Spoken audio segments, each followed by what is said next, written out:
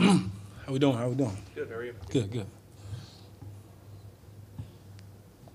Hey, Geno, I'll start. What is it about this offense ability to capitalize? Like last game, first drive, interception, you come back, you score, and the next possession, you kick the interception, and you score again. What is it about this offense ability to take advantage of rebound and come back on the big plays? Yeah, I think it starts with with playing complementary football. Obviously, you don't want to turn the ball over early in games. You don't want to turn the ball over at all. But our defense did a great job going out there, and they got a stop, on fourth down, gave us the ball back. And then back-to-back turnovers, so really 3 turnovers in a row to start the game. I think that set us up for success. And a big part of an offense is rewarding your defense when they do those things. When they go out and they're playing like that, you got to reward those guys and you got to score points. Give them the confidence they need to continue to play like that and continue to play hard and have that edge and have that swagger. And so I think we did a tremendous job of that last week, and we just got to continue that. Would you call yourself a big play offense? So far, we made a lot of big plays, and we like to be an explosive offense, yes, but we also want to be an efficient offense, and we want to do well in the situations as well, the third downs and the red zone. And so it's all collective, man. We just got to put it all together, and we got explosive players all over the place. Guys are making plays. The offensive line is giving us time to hit those plays and opening up holes in the run game. And so we can be a big play offense if we continue what we're doing. Chargers last week, Giants now. What do these games mean for you personally? Just another game, opportunity to go out there with my teammates, my brothers, to fight, to compete. Obviously I was with those franchises and they did well by me. I don't have any remorse or anything. Just looking forward to going out there and competing again. What did you take away from your time with the Giants? It was short-lived. I was only there for really a year, so it wasn't really much time. But, what I can say is, I enjoyed my time there. Had an opportunity to learn and grow. Was able to be under Coach McAdoo and Mr. Jerry Reese, who, I owe a lot to. And then, obviously, being able to be in the same room with Eli Manning and learning from him and learning with him and competing with him was awesome, just to be a part of that for a year. What do you remember about the start you made for the Giants in 2018 and all the circumstances around that? Was against Oakland. Was against the Raiders. Familiar face. Bruce Irvin was on the opposite side. Khalil Mack was also out there as well. And it was just a chance for me to go out there and show what I got. It was one game. Obviously, there was a lot of speculation and stuff surrounding that game. But for me, it was just like I've always been. Just focused on the game. I didn't really get caught up in anything else.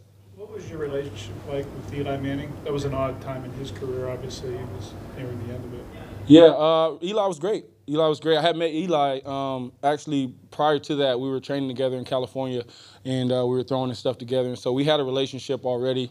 I met him. I went down to the Manning camp when I was in college, and so developed a relationship with Peyton, Eli, Archie, Cooper, all those guys. And it was good. It was a good time for me when I was there.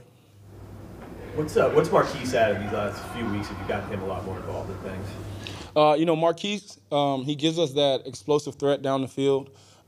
He's also, got a lot of ability to run, different routes, and he can be a gadget guy. He can do a bunch of things. He's tremendously, just well-rounded in his game and the things he can do. And so he's given us an added element of speed. He also gives us just another weapon in the pass game, as well as another threat, another deep threat. The defenses, they've got to account for him as well with the other guys we got as well. How much of his impact on Sunday was out of necessity and not having DK there versus Marquise just being more comfortable in the system and with you? Yeah, I think, some of it was necessity. And, early on, DK was there. He caught that touchdown and did a great job. And, he's our, third guy. And then we have D coming in as well as a third guy. And they give us, great mismatches. You put linebacker safeties on those guys, they can win. You put your third corner on them, they can win. You single them out one-on-one, they can win. And then when DK went down, Marquise stepped up and no one blinked. No one blinked an eye. And Marquise stepped up and made a few more great plays for us. And he just brings that to the table, as well as the other guys. They all have an opportunity to step up now. And so I look forward to it. There was a video that showed Marquise saying that you changed the one touchdown kind of at the line. Marquise was maybe going to run running in right, I guess, and you told him to just go. Are you looking for those kind of situations with Marquise when he's got that? Yeah, with all the guys, and those are situations we practice every single day. We talk about those things in the meeting rooms, and when those situations come up in the game, they understand exactly what we're trying to get done, and that was an example of that. How often has that worked for a touchdown this year? You change on the fly like that? We do what we got to do to make the plays work, and it's obviously it's a thing with me and Shane and Austin and all the guys where we're just trying to get into the best play possible and just be an efficient offense and move the ball. Is that a verbal or is that nonverbal? What's that? Changing like that? It can be verbal, it can be nonverbal. It kind of just depends on the situation and which play we're changing. The Giants don't have a lot of size at the cornerback position. If DK isn't able to go, obviously we don't know that at this point. Where's your confidence level at with Derek Young stepping in? Yeah. I'm very confident in Derek. We've got a ton of reps together already. We were playing a lot in the preseason together.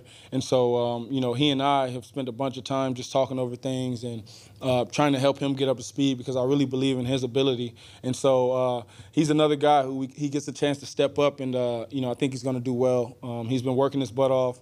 He has a lot of ability. He's very smart. And so we just got to continue to bring him along as everyone else, and he'll make his plays when they come. What do you think you've gotten best at or grown most since game one? I think just overall being more comfortable, in the system and just growing every single week, just trying to get better. Every single thing, every part of my game I've been hard on myself on, and I've got to continue to get better. I think I have to do a much better job in the red zone and continue to, just hone in on my footwork, my reads, and my accuracy and precision, and just getting the ball out on time, protecting our line, and making sure that we're moving the chains. And so overall I've been feeling good, but I got to continue to get better. What about the red zone do you specifically need to be better at? Just scoring touchdowns. Finding ways to score touchdowns in the red zone, however we can get it done, just getting it done. Did you take much blame for the interception last week, or just kind of one of those plays, or? Yeah, anytime I throw an interception, it makes me upset. Don't want to have any of those, mistakes out there. And, it was the right read, right throw. It's just one of those plays, man. Like, I feel like I've thrown 4 interceptions here in the Seahawks, and they've all been kind of plays like that. So just trying to eliminate those plays and not let the defense, get a turnover. Do you work much with Tater? Yeah, we work with Tater.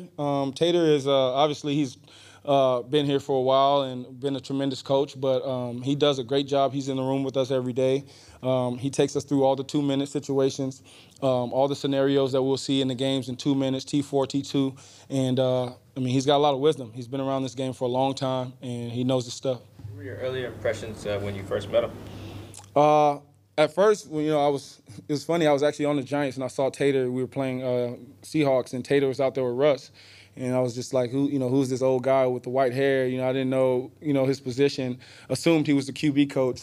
But he always kind of intrigued me. And then when I met him, just getting to know him, man, you just see how down-to-earth he is and how much knowledge he has and experience and stuff like that. And so he's been great for me, just giving me wisdom and helping me out throughout the weeks as well as everyone else. The emphasis that he brings on 2-minute stuff, or just really the whole staff here, is that different, that emphasis, versus where other teams you've been on?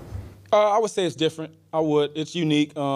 And, they're really on it, man. Like, he goes all the way back to some of the situations they had in previous years and just, gives me looks that, you might not have seen on tape. And so, just him helping me prepare and all the guys helping us prepare for all the situations we'll see in the game, they really help out. Geno, Austin Blythe, how intelligent is he? Every time I talk to the offensive lineman, it comes out not only his leadership, but just how smart he is. And I don't imagine that, but what do you say about that? He's extremely smart and extremely tough. He's a really good player. It makes my job extremely easy when I don't have to make every single, protection check or every single run check. He's out there already, seeing it and doing it before I even get it, get the words out my mouth. And so when that happens, it makes our operation that much faster, that much smoother. We haven't been behind the clock much. We're getting up there on third downs and getting our cadence off and being able to make changes and adjustments. And a lot of that has to do with him. He knows the entire playbook. He can make any call, any check. And when you have that, it makes everything else smooth. When you look back to last Sunday, speaking of Austin, after his false start penalty, you were pretty riled up about it and the whole circumstance afterwards with hitting the third down to Tyler after the emotion in that moment, how'd you kind of manage that, and where did it come from, and to pull off the third down there, completion to Tyler, how big a boost did that obviously make you feel? Yeah, I mean, that was a big drive. That was a big drive for us, and it was our first drive of really the second half. And thinking back to that moment, we had been doing that same little head bob thing the entire game, really the entire year. Hadn't had any problems, and so that kind of frustrated us. But we got to do a better job at not letting things like that get us, riled up and stuff like that, because there's still a game to be played.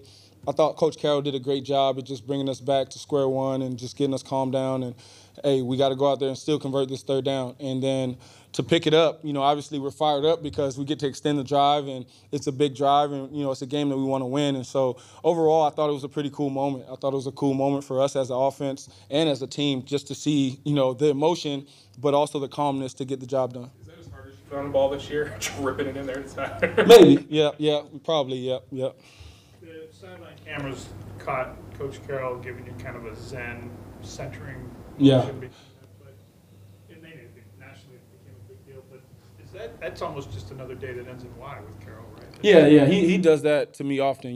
He does it to me after big plays. If we go out there and score on the first drive, he'll come up to me and be like, hey, it's just this way of letting me know, hey, just stay even keeled.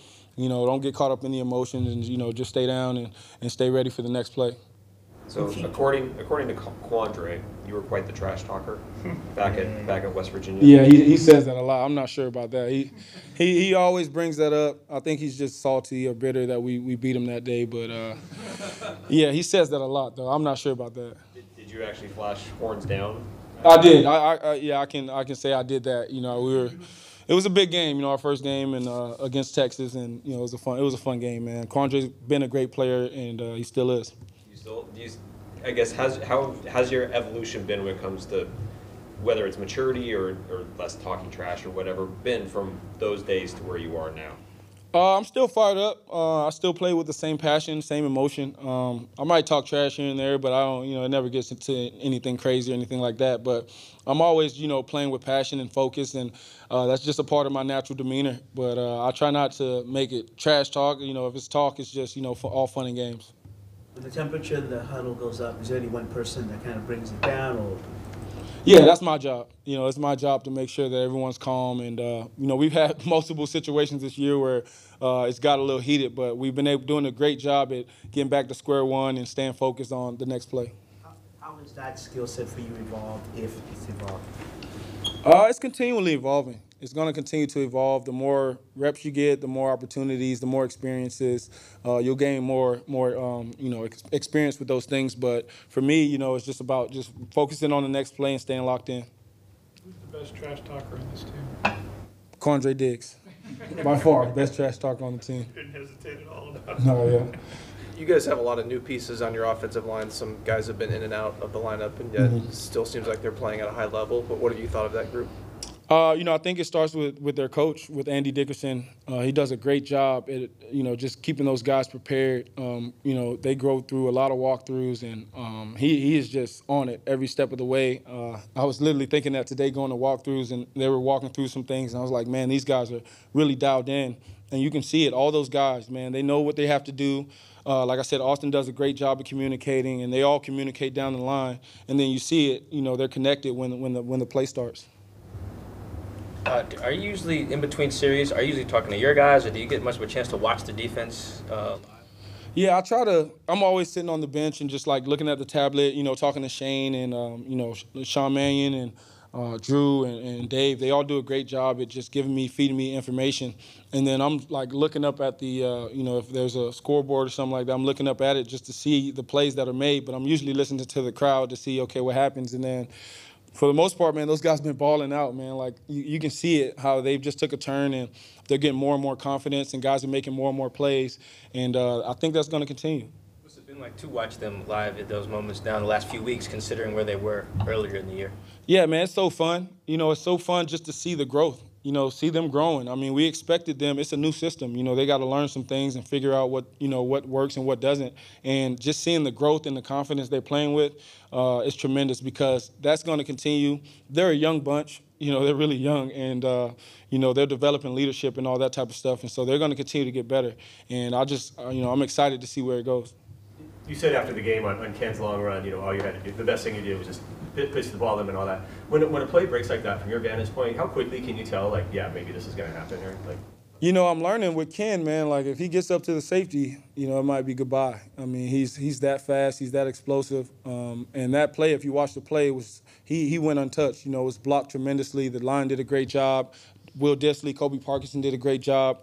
D. Eskridge went and fit up on the safety, and that got him, pretty much to that open field. And once he gets there, he's got the speed to take it all the way. Anything else? Thank you. Thank you, guys.